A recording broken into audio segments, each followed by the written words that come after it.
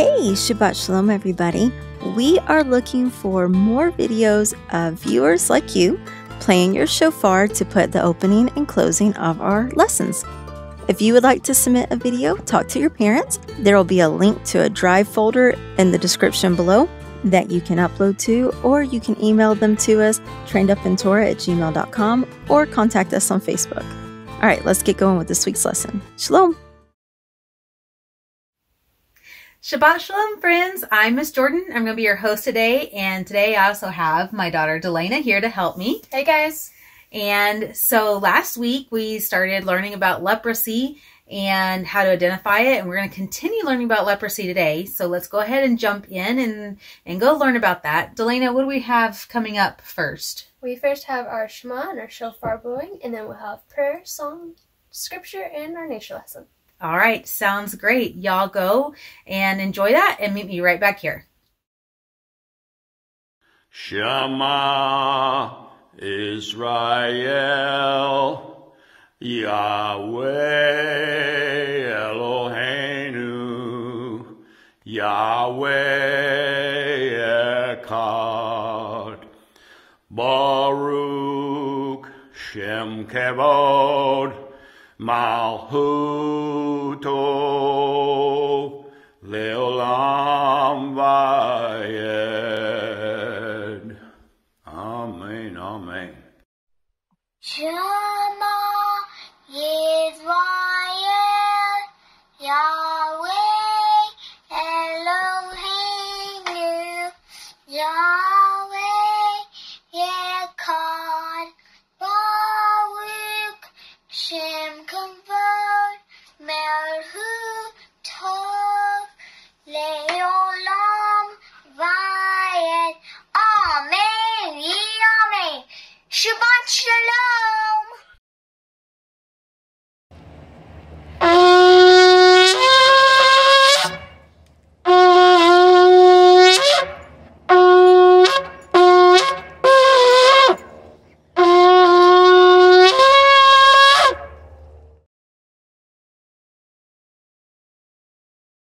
Thank you, Father, for this wonderful day that you have made. We thank you so much for bringing us through another week to your Shabbat, and for your many blessings, for Trained Up in Torah, for all the families and contributors and all the people who are taking part in this, all the children who are watching. We pray you bless everyone in a very special way with your presence as we learn to walk in your ways and learn to be more like Yeshua every day. We love you so much, Father, and we thank you and pray all this in Yeshua's wonderful name. Amen. Shabbat Shalom. I have a song I'd like to share with you. The name of this song is Leprosy. Every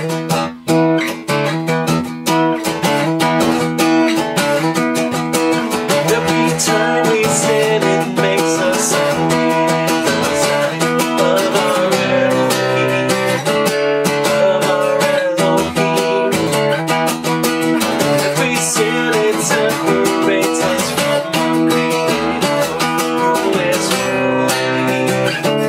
Who is holy?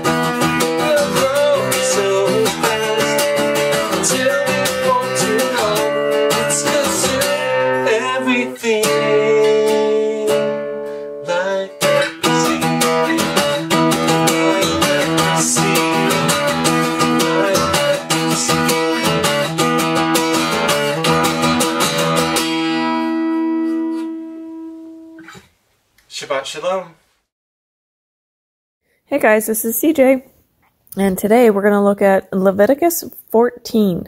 And Yahweh spoke to Moshe, saying, This shall be the Torah of the leper for the day of his cleansing. He shall be brought to the priest, and the priest shall go out of the camp, and the priest shall look and see if the leprosy is healed in the leper. And the priest shall command, and he shall take for him who has to be cleansed 2 live and clean birds, and cedar wood, and scarlet, and hyssop. And the priest shall command, and he shall kill one of the birds in an earthen vessel over running water. Let him take the live bird, and the cedar wood, and the scarlet, and the hyssop, and dip them and the live bird in the blood of the bird that was killed over the running water.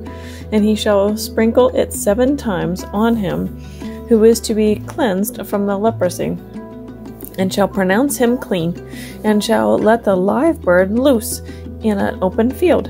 And he who is to be cleansed shall wash his garments, and shall shave off all his hair, and shall wash himself in water, and shall be clean. And then, after he comes into the camp, he shall stay outside his tent 7 days. And on the 7th day it shall be that he shaves all the hair off of his head, and his beard, and his eyebrows, even all the hair he shaves off. And he shall wash his garments, and wash his body in water, and shall be clean. And on the 8th day he takes 2 male lambs, perfect ones, and 1 ewe lamb, a year old, a perfect one, and 3/10 of an ephah of fine flour mixed with oil as a grain offering, and 1 log of oil. And the priest who is cleansing shall present the man who is to be cleansed with these offerings before Yahweh at the door of the tent of meeting. And the priest shall take 1 male lamb and bring it as a guilt offering, and the log of oil, and wave them as a wave offering before Yahweh. And he shall slaughter the lamb in the place where he slaughters the sin offering and the burnt offering, in the set-apart place. For the guilt offering, like the sin offering, belongs to the priest. It is most set apart. And the priest shall take some of the blood of the guilt offering, and the priest shall put it on the tip of his right ear of him who is to be cleansed, and on the thumb of his right hand, and on the big toe of his right foot. And the priest shall take some of the log of oil, and pour it into the palm of his own left hand. And the priest shall dip his right finger in the oil that is in his left hand, and sprinkle some of the oil with his finger 7 times before Yahweh. And of the rest of the oil in his hand, the priest puts some on the tip of the right ear of him who is to be cleansed, on the thumb of his right hand, and on the big toe of his right foot, on the blood of the guilt offering. And the rest of the oil that is in the priest's hand he puts on the head of him who is to be cleansed, and the priest shall make atonement for him before Yahweh. And the priest shall make the sin offering, and make atonement for him who is to be cleansed from his uncleanness. Then afterwards he slaughters the burnt offering, and the priest shall offer the burnt offering and the grain offering on the altar, and the priest shall make atonement for him, and he shall be clean. But if he is poor and is unable to afford it, then he shall take 1 male lamb as a guilt offering to be waved to make atonement for him, and 1/10 of an ephah of fine flour mixed with oil as a grain offering, and a log of oil, and 2 turtle doves or 2 young pigeons, such as he is able to afford, and 1 shall be a sin offering, and the other a burnt offering. And he shall bring them to the priest on the 8th day for his cleansing to the door of the tent of meeting before Yahweh. And the priest shall take the lamb of the guilt offering, and the log of oil, and the priest shall wave them as a wave offering before Yahweh.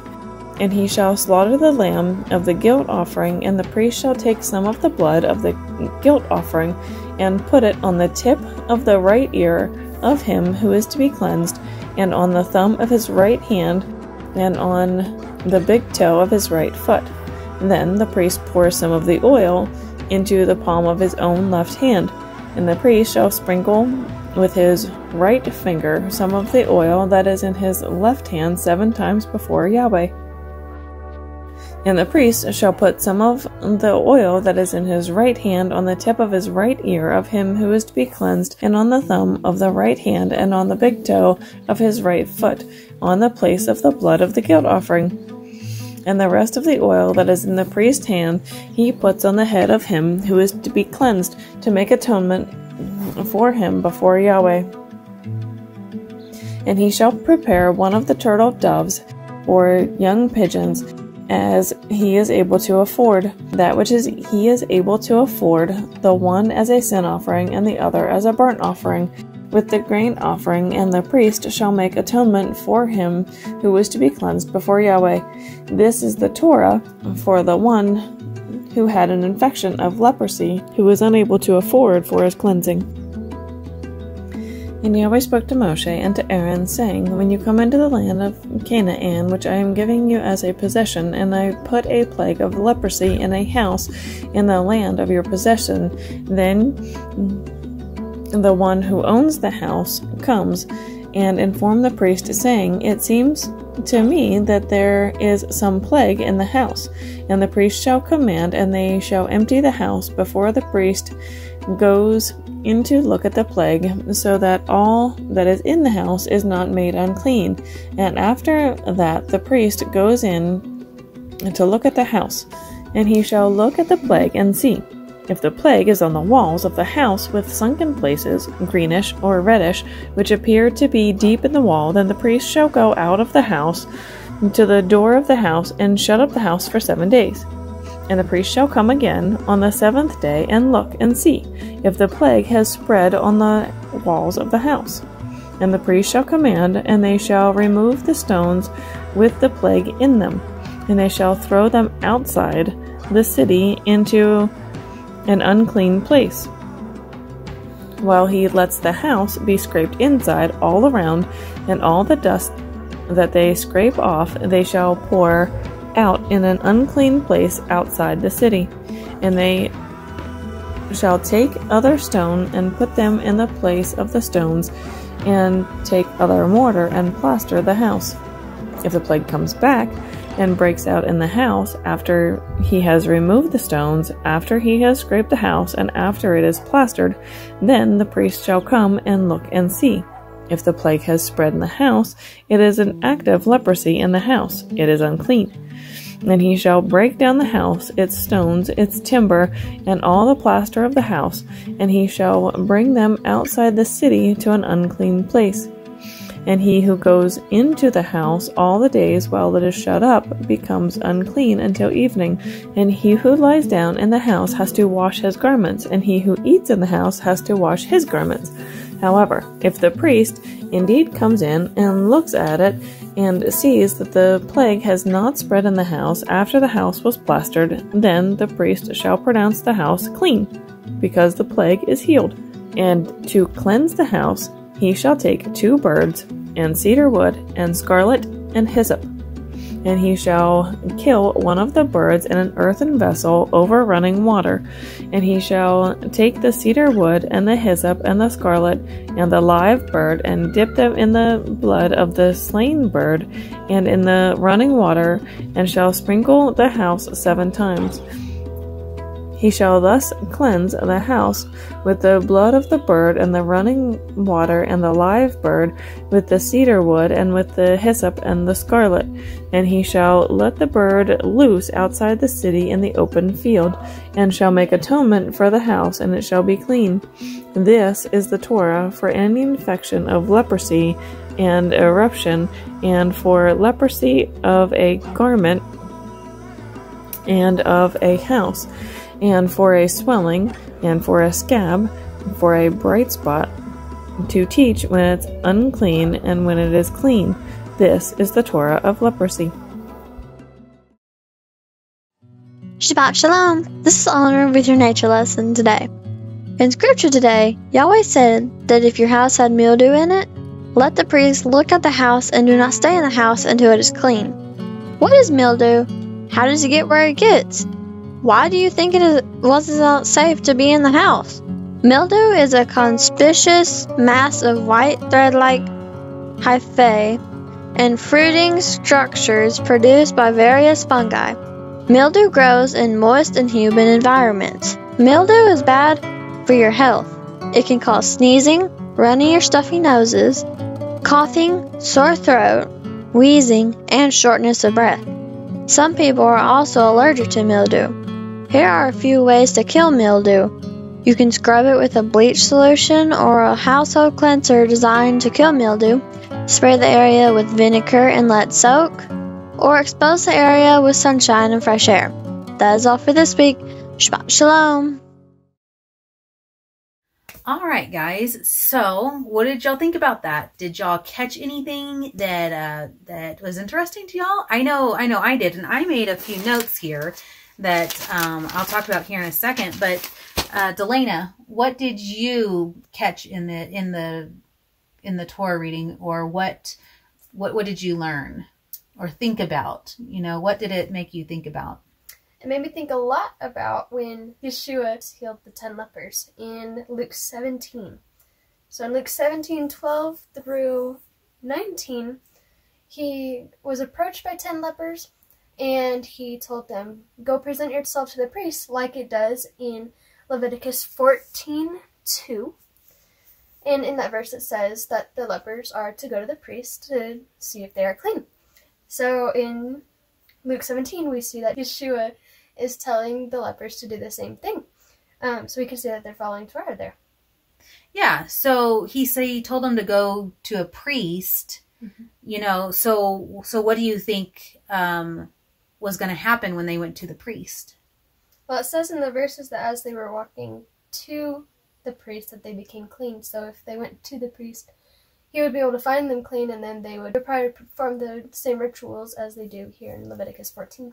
Yeah, I'd imagine so. I think that that's probably what Yeshua was having them go present themselves to the priest for, was to go show him so that the priest could check their leprous infection and see if it was healed. And then if it was, he would perform everything that we've read here in Leviticus 14 so that they could be permitted back into the camp and back into their home and eventually the temple. So I think that that's a great connection. Cool.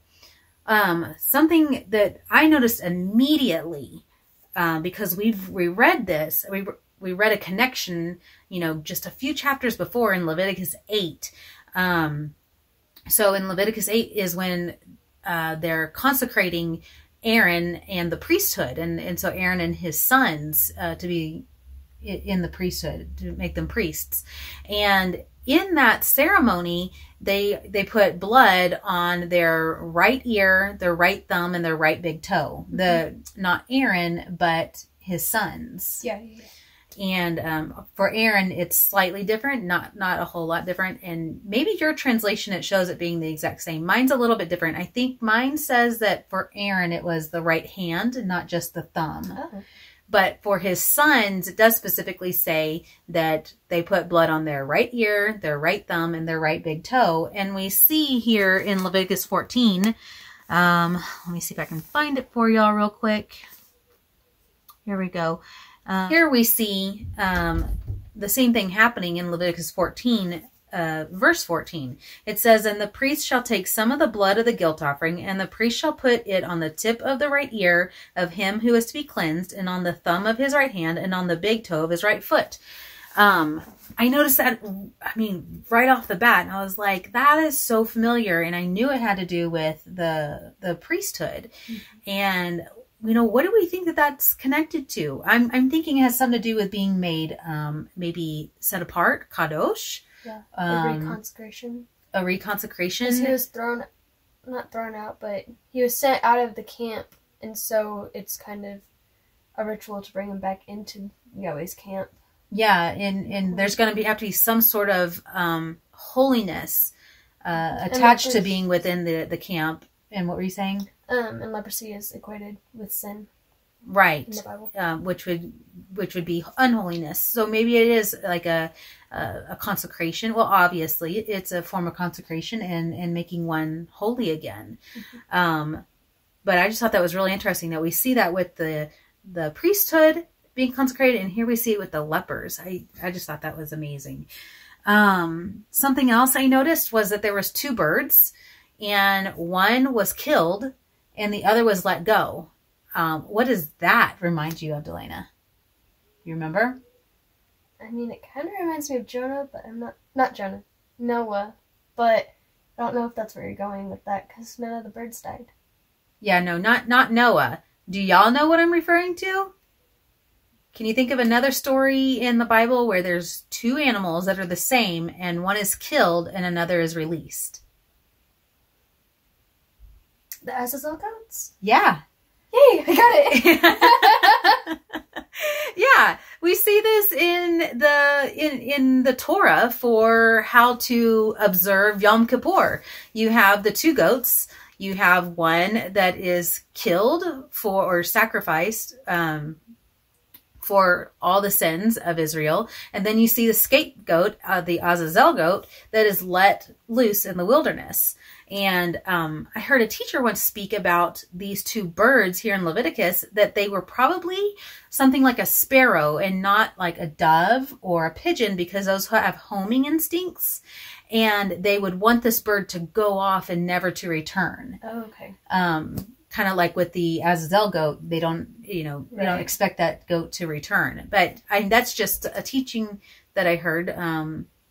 So something you might study out more for yourself. But I noticed the 2 animals as well. That's kind of cool though about the sparrow, because like if the dove or pigeon were to come back, it would be bringing the leprosy back into the camp. Symbolically. Symbolically. So with the sparrow, it's gone forever. Yeah. In a way, like symbolically. Symbolically, it's supposed to just be sent off in a way. Yeah. Let's see. What else do my notes? I noticed the hyssop. We see hyssop. Do you remember where else we see hyssop? Don't we see hyssop when they put the blood over the doorposts? Yeah.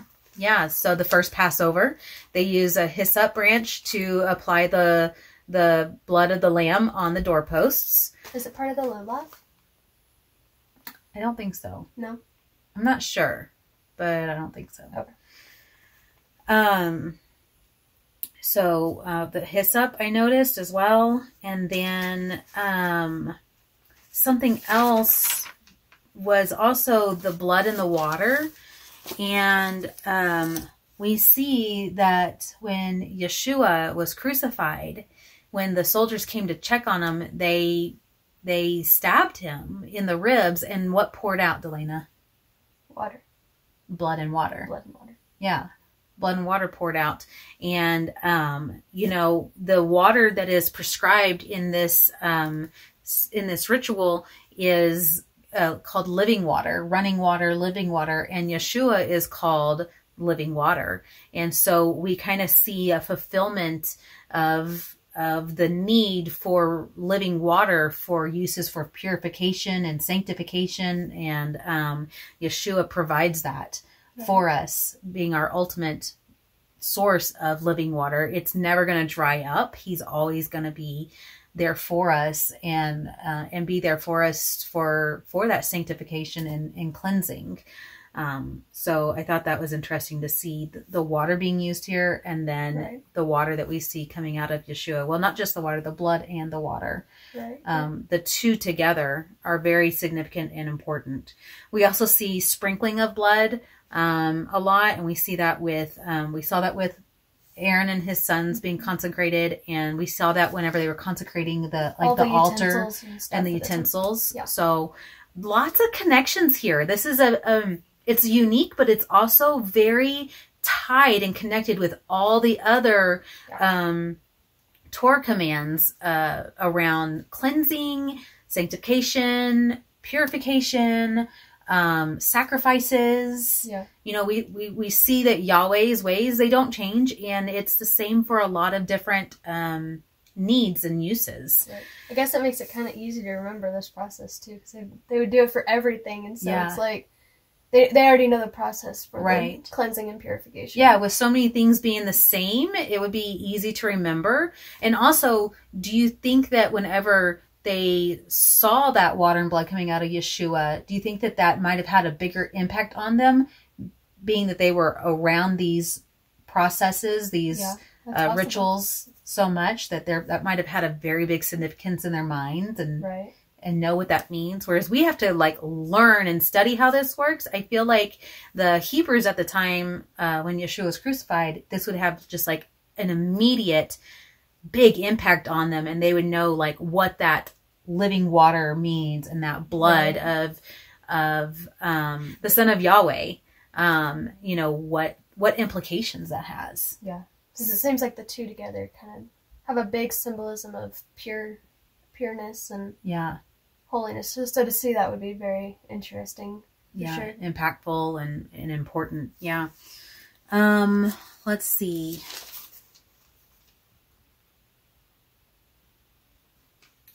What else did my notes have? Those were some really big ones. We see a little bit of similarity with the red heifer ceremony. There's that one was taken outside, was done outside the camp, whereas the first part of our leprosy ceremonies here take I'm sorry. I just started thinking about my song with the red heifer. And the cow outside the camp. Do y'all remember her song? Do you remember the song? And she did the stop motion animation, and there was the red heifer outside the camp, and it went poof. A lot of us at Train Up in Torah had a big laugh about that song and her animation. So I get it. But yes, that ceremony was done outside the camp, and so was the first part of the leper ceremony.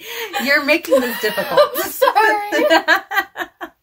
Well, on that note, I think we should move y'all on to the next portion of the lesson. So, Delana, tell them what videos they have to look forward to right now. Hebrew and your moral story. All right, y'all go listen to those, and we'll meet you right back here for our last little meetup together.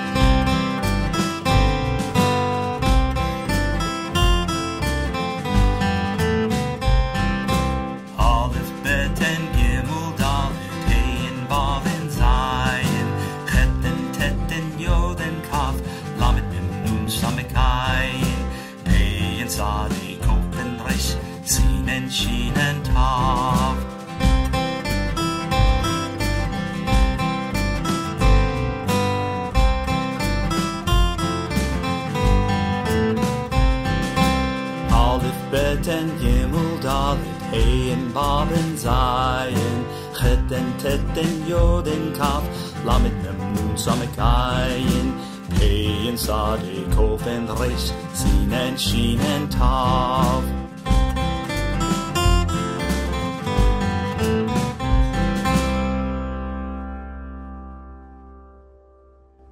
Shalom, Mishpacha. This is your Havara Yohana, or Miss Joanna. I'm here with Bryn to present this week's Hebrew language lesson. Today we're going to learn how to say the names of the days of the week in Hebrew. This after our Bible story from the book of Genesis about the creation week. Genesis is the first book in the Bible. The Hebrew name of this book of Torah, or Torah, is Bereshith, which means beginning. The very first words in the book of Bereshith are, "In the beginning, Yahweh created the heavens and the earth." The scriptures tell us that Yahweh did all of his work of creating in 6 days, and on the 7th day, he rested from all of his work. Yahweh called the 7th day Shabbat, which means rest. The 7th day, or Shabbat, also referred to as Sabbath, is the only day in Hebrew that has an actual name. The rest of the days of the week are simply called by the number of that day in the week. So we have first day, second day, third day, fourth day, fifth day, sixth day, and then Shabbat for the 7th day. the commanded day of rest. This is different than in English, where we have names for each of the days of the week: Sunday and Monday, Tuesday and Wednesday, Thursday and Friday, and then Saturday. Another difference between Hebrew and English is that Hebrew is written and read from right to left, while English is written and read from left to right. Now on to learning the Yemai HaShavua, or the days of the week in Hebrew. In Hebrew, the word used for day when speaking about the days of the week is Yom, Y-O-M, Yom. When saying each of the names of the days of the week in Hebrew, first we say Yom, and then we add the number of that specific day. So, beginning with day 1 or first day, because that's the best place to start, we would say Yom Rishon, Yom Rishon. Now you repeat after me. Yom Rishon. Yom Rishon is the day that we call Sunday in English. Day 2 or second day in Hebrew is Yom Shani. Yom Shani. Now you try. Yom Shani. Yom Shani is the day that we call Monday in English. Day 3 or third day is Yom Slishi in Hebrew. Yom Slishi. Okay, it's your turn. You say Yom Slishi. Yom Slishi is the day that is called Tuesday in English. Day 4 or fourth day is Yom Revi'i. Yom Revi'i. Now you try. Yom Revi'i. Yom Revi'i is the day that is called Wednesday in English. Day 5 or fifth day, which is Thursday in English, is Yom Hamishi in Hebrew. That one's a bit longer and perhaps a little bit more difficult to say than the names of the other days of the week that we've learned so far. And the beginning sound is different than anything that we have in English. In English, the letters CH together are pronounced ch, ch, like when we say chicken. But the Hebrew letter chet, which is the 8th letter in the alphabet or the Hebrew alphabet, which is sometimes written CH in the English alphabet, sounds like you're clearing your throat. Let's try the CH sound or the chet sound together.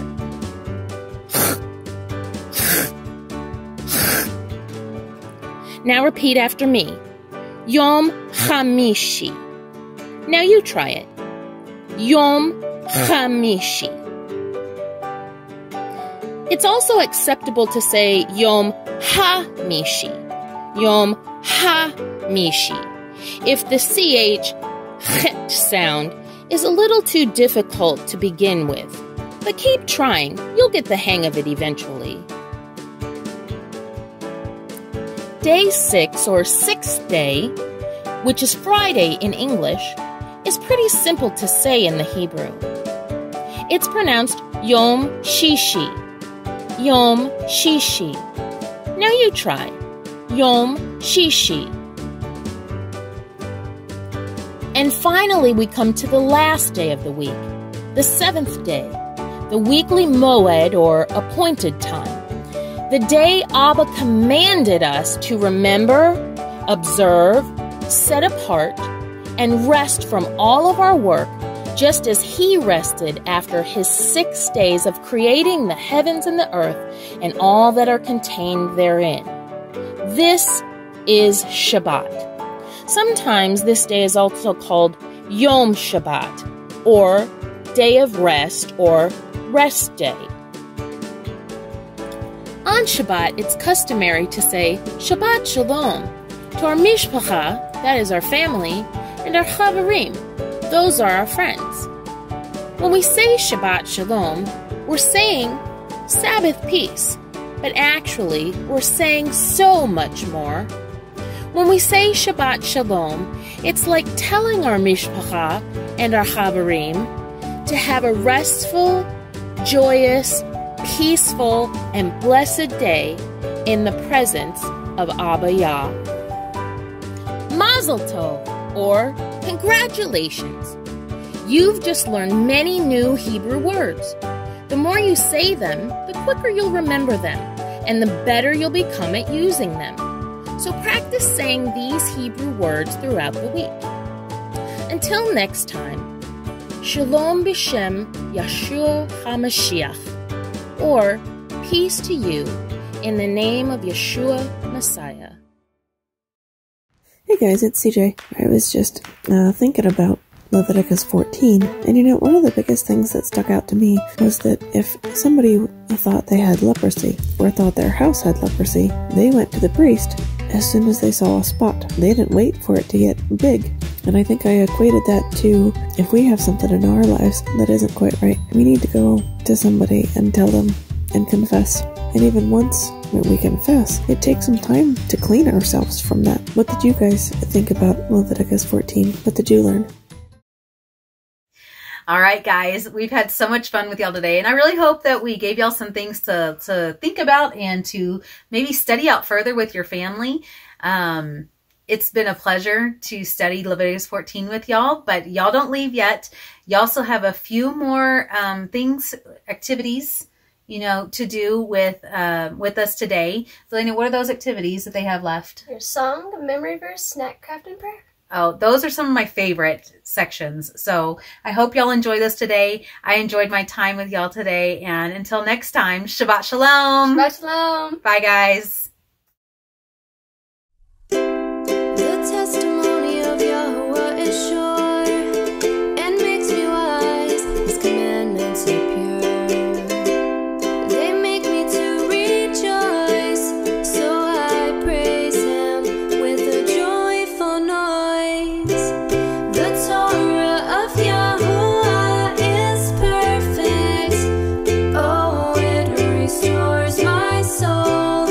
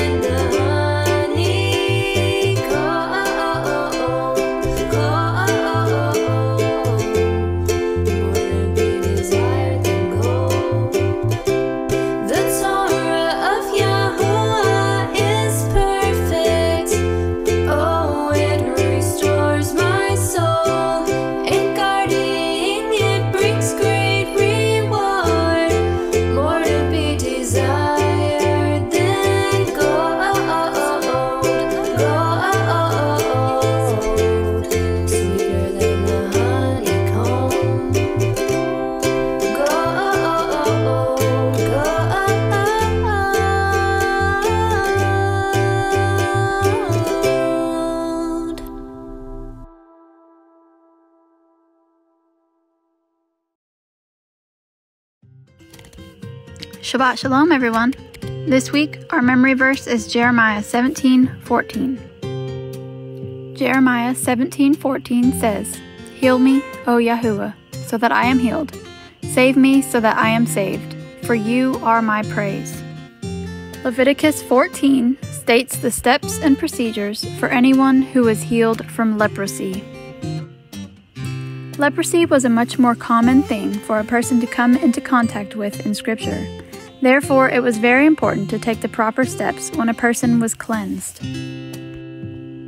Today, we can still be thankful and praise Yahuwah for all the things that He heals us from. His mercy and kindness are everlasting. Jeremiah 17:14. Heal me, O Yahuwah, so that I am healed. Save me so that I am saved, for you are my praise.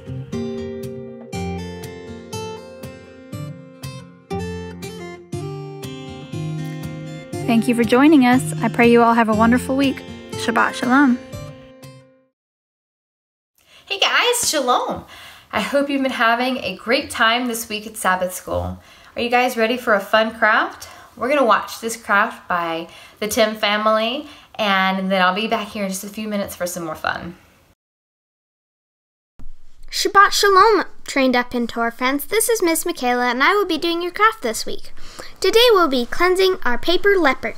In Leviticus 14:8-9, our leper had to wash his clothes, shave off all of his hair. Then he came into the camp, but he had to stay outside of his tent for 7 days. On the 7th day, he shaved off all the hair of his head, including his beard and eyebrows. So if you want to draw your own leper, you may want to leave off his eyebrows. For today's craft, you will need water, indelible markers, paper or cardstock, scissors, a Ziplock or plastic bag, crayons, a glass container, and something to dry up any spilled water. You can download the free PDF of our paper leper from the link on the TUIT Facebook page, or you can draw your own. Fold the paper in half and place it in a Ziplock or bag facing the clear side.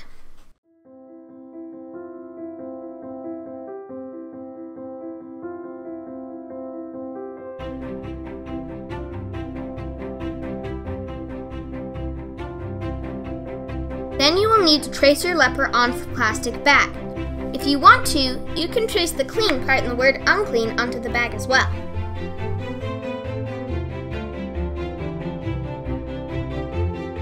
Now you can take it out of the bag and color it whatever way you like.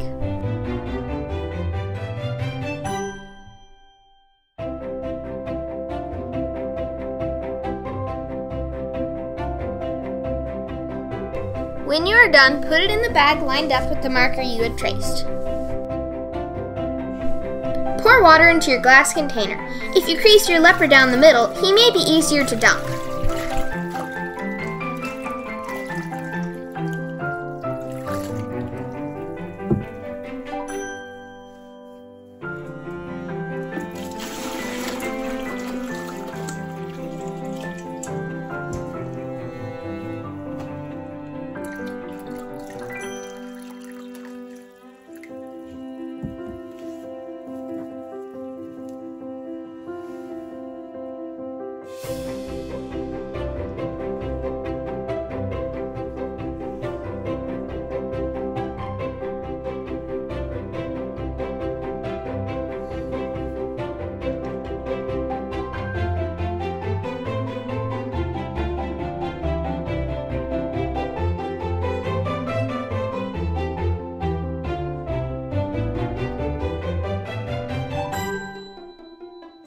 Now your leper is clean. I hope you enjoyed this craft. Shabbat Shalom! Awesome. That one looked like a lot of fun. I can't wait to do that one later this week. Are you guys ready for a snack? I'm getting hungry. I hope you are too. This week we're going to make turtle dove nest. You can do this with or without the eggs if you can't find or don't want candies. The instructions and the ingredients are in a link in the description of the video, so you can find that there. If you're looking for ideas for what could be used as the eggs, you can use whatever you're comfortable with that you think look like eggs, like M&M's or Reese's Pieces if you're comfortable with that. You can use jelly beans, if you get some clean ones, watch out for those ingredients. And then here we have, at our Walmart, we have this brand called Unreal, and they don't have any dyes, they're non-GMO, they're clean, and they taste delicious. So that's also another option if you're looking for a healthier candy to make these turtle dove nest with the eggs. So I'd love to see how those turn out if you guys make them. All right, you guys, so now we have an extra fun thing for you this week. This week, the Crumb family is showing you how to play leprosy tag. I'm going to explain this to you so that maybe you can play it too. So in typical tag, you have one person that is it, right? That one person says, I'm it, and they run and they chase somebody. You know, they're chasing everybody down, and then they tag somebody, and then their itness transfers to that person. So they are no longer it, and the new person is it. So there's only one person that's it through the entire game, and it keeps going and going until you all fall over exhausted. With leprosy tag, one person starts out being it, and this person needs to be marked with a sticky note or a sign. Like in the video, they used paper, tape, and yarn and just made a sign that said leper or unclean, and that person is it. They are the leper. You want to run away from the leper. So you have your other people. So the leper goes around and they chase down and they tag somebody. So now 2 of you are it, and then you go and you put a sign or a sticky note on that person to also show that they are also the leper. And then you continue going, and those 2 lepers will tag 2 more people, and you'll put more signs and things on them, and it keeps going and going until you all have leprosy, and then the game is over. Well, you guys, are you ready to see how it's played? I really hope you enjoy this game, and I hope you enjoy the rest of the Sabbath school lesson, and I hope you have a great week. I'll see you next time. Shalom!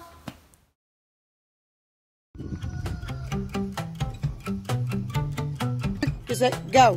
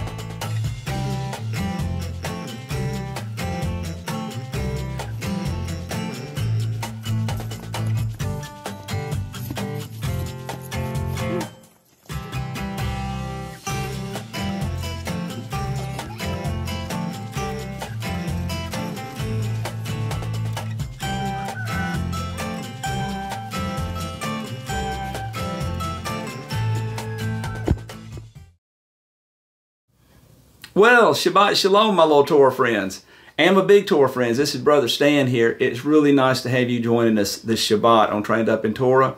And I was just going over this week's chapter in Vayikra, or Leviticus chapter 14, where it talks about leprosy and how to be cleansed from leprosy and what the priests have to do to get us cleansed from the leprosy, and also about how to get a house straightened out when a house has leprosy. And leprosy was a very contagious disease. That means that one person could give it to another person very easily. And so people in Israel were very careful about avoiding people that had leprosy. And so it was very important to get cleansed from it. And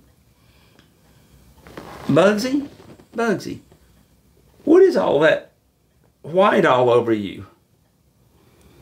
Well, Dad, I got leprosy. You've got leprosy?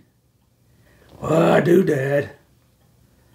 Bugsy, you don't have leprosy. Yes, I do. How did you get leprosy, Bugsy? Well, that kitty gave it to me, Dad. Bugsy, the kitty gave you leprosy? How did the kitty give you leprosy? Well, she was up on the counter, Dad. She's not supposed to be up there. But she said, "Hey, dog, you want to see what leprosy looks like?" I said, "Okay." So I went over there. And she knocked a whole box of leprosy on me. She knocked a whole box of leprosy on you. She did, Dad. Bugsy, that's not leprosy, buddy. Did this have anything to do with what the kitty knocked on you? She did, Dad. You better be careful. That's got leprosy in it. Bugsy, this is cornstarch. It says cornstarch right there. Well, I can't read, Dad. I can only go by what that kitty said. Well, that kitty pulled a trick on you, Bugsy. Oh, I'm really sad now. Oh. Well, you should be glad that you don't have leprosy, because if you had leprosy, I don't believe I'd be touching you right now. So we got good news and bad news. The good news is that you don't have leprosy. Well, what's your bad news, Dad? Well, the bad news is you can't get cleansed from that until it's not Sabbath. Well, Yahshua healed people on the Sabbath. Yeah, you don't need healing, you need a bath. And so what we'll do is you wear that for a little while, and then when it's not Sabbath, we'll get you cleaned up, and you need to use this little noggin up here a little bit when that kitty tells you stuff. Matter of fact, that's a good idea for all of us. That is, sometimes there are people out there that are going to trick us or try to get us to do things that we shouldn't do, and the devil is really good at that. And so sometimes people are actually doing the devil's work. And hopefully, Bugsy, you learned something from this episode, and hopefully all of us can learn from Bugsy's little incident here, because, well, if we can learn from somebody else's mistakes and bad choices, we don't have to make those same choices. Amen. So let's go to the Father in prayer right now. Almighty Yahweh, our Father in heaven, praise be to your name. It is most set apart. Father, we love you and we praise you, and we thank you for another get-together on Trained Up in Torah. We thank you, Father, for all the people that put this together for us, and we thank you for the lessons that we learn. And we just want to ask, Father, as we go through this next week, that you'd help us to be the children of Elohim that you would have us to be, that you would help us to walk after Yahshua's example and just follow in all your ways. And Father, help us to be on guard. Put a hedge of protection around us, so that if there are people that try to get us to go in a way that's not good, in a way that's not pleasing to you, that we would be able to recognize that and tell them, no, I won't go that way, because I have a heart for Yahweh. And we just thank you, Father, for having a heart for us and for the way that you love us and take care of us. And so we just praise you, and we want to thank you again for another day of life and for another Sabbath on Trained Up in Torah. And we just love you. We praise you. We give you all honor and esteem. And we pray all these things in the name of Yahshua HaMashiach and for your great name's sake. Hallelujah. Well, my little Torah friends and my big Torah friends, I'm going to have a little talk with Bugsy here about not being so gullible. And then, yeah. Yep, we're going to have a talk about not being so gullible.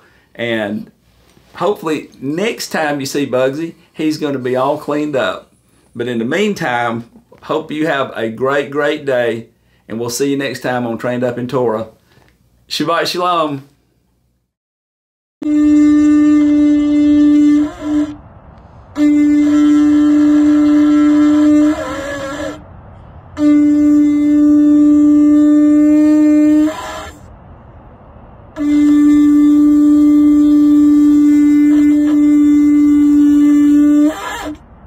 Shabbat Shalom.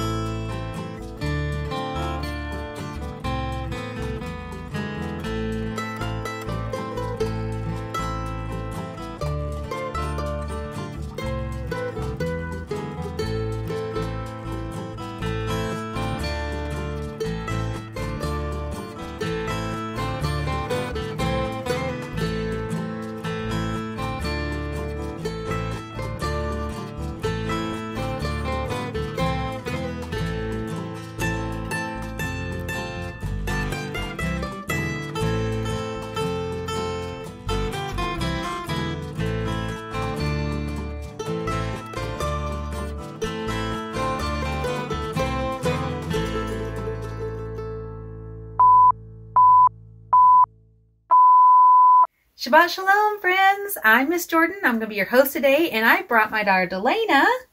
Hi. Here with me to help me today. Last week, we started reading about leprosy, and we're going to continue learning about leprosy today. So let's go ahead and jump in and get started with our Shema and our Shofar blowing. Nope. Sorry. Can we? Okay. Probably. Okay, so I don't know where to start. Back up. How did I do this? I don't know. You said today we're going to start with our Shema and our Shofar blowing. What you said? Okay. So, Delana, what do we have? We're not going to be able to do this.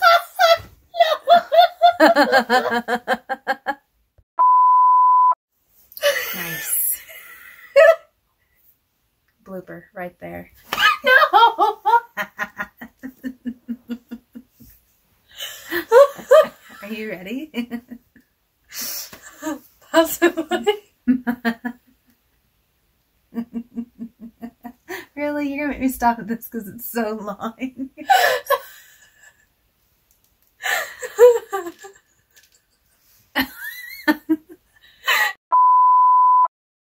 Shabbat Shalom, Trained Up in Torah friends.